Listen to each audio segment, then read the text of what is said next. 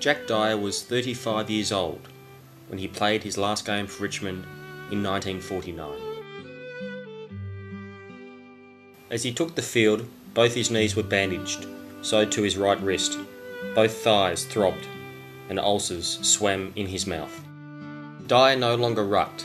Instead, he positioned himself at full forward and led out no further than 30 yards, the total distance he could now kick. He had played 312 games across 19 seasons for 443 goals.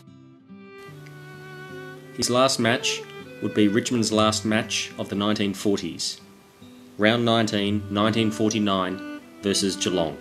His teammate, Havel Rowe, recalls that match. We played Geelong with Richmond and he kicked 6 goals for the day.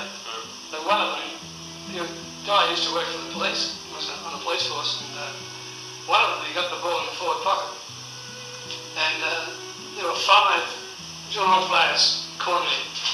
And he put up this big lid, like a policeman, they all stopped. And he just kicked a goal from there, from the boundary. He had that presence, it was just incredible. Richmond won, and Jack Dyer, who had begun his career in 1931 on the bench, ended his career on the shoulders of his teammates.